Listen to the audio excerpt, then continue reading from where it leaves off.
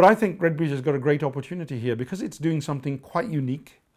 in setting up this Community Crime Commission. I think it's got an opportunity to spread this message far and wide, not just across other London boroughs, but other large urban conurbations and the counties and smaller towns as well, for them to rethink about how they can work with local people, local communities, local residents, to listen to their views and respond appropriately. I think Redbridge is on the precipice of doing something quite unique that the rest of the country might want to know more about.